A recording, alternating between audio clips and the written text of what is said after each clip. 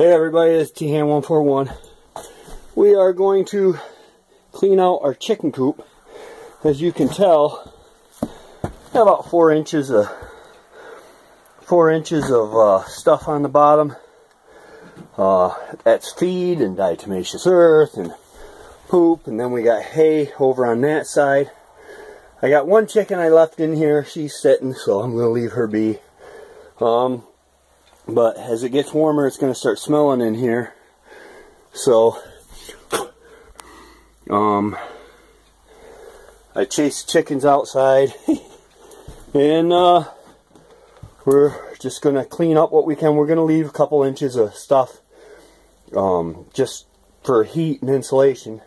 The floor here is insulated, but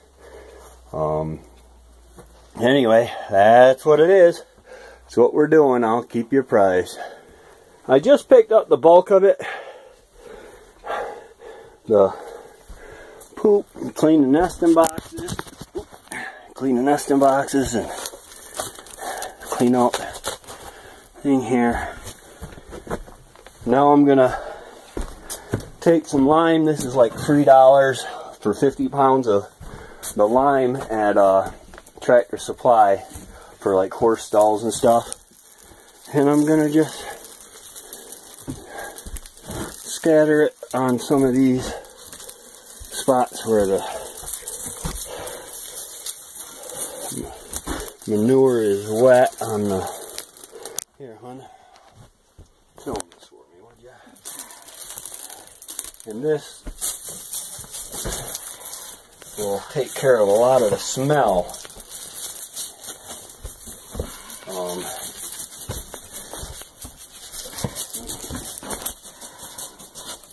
Quite dusty, but that'll take care of a lot of that smell. And now I'm just going to cover it with hay, fresh bedding hay in the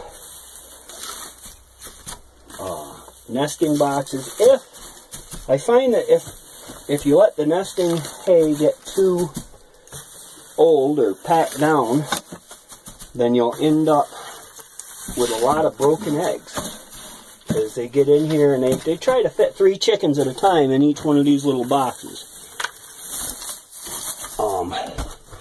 And our little toy ones, those are good. I'm going to throw some down in this corner here, because that's where one of our chickens likes to lay eggs. And now we're just going to spread hay out through.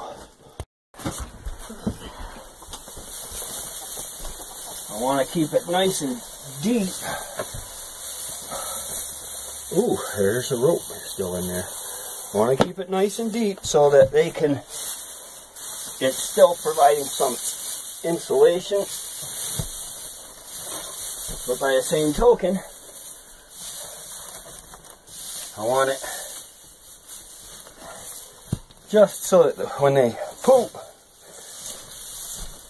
it comes down on the hay, and then I can just fork the hay out like that with the pitchfork, and it comes out a lot easier than all that feed that we had. Alright, it's T-Ham141, cleaning the chicken coop. Have fun.